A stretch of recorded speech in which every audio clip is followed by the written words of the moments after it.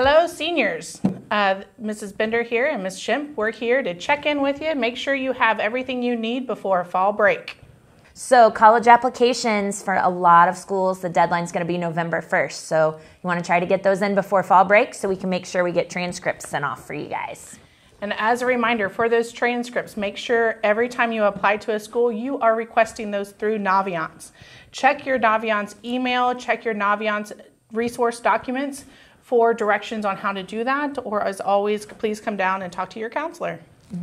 Make sure you're paying attention to deadlines as well. A lot of schools are November 1st, but every school is going to be a little different. So if you have a particular school you're interested in, make sure you know their deadline so you can have everything to your counselor and everything filled out before that deadline.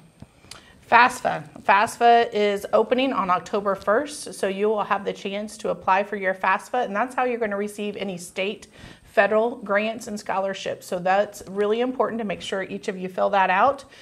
Start getting those tax information stuff together and be able to roll out October 1st for that event, as well as we have the Post-Secondary Success Night on October 30th to help answer any questions. FAFSA experts will be there, as well as some other great resources for you. And as always, just remember at least once a week you need to be checking that student email and your Naviance account just to make sure you're not missing anything that you need to sign up for senior year. And again, of course, if you have questions, come and see your counselors. We're happy to help. Thanks, and have a fabulous, wonderful, productive fall break. Thanks.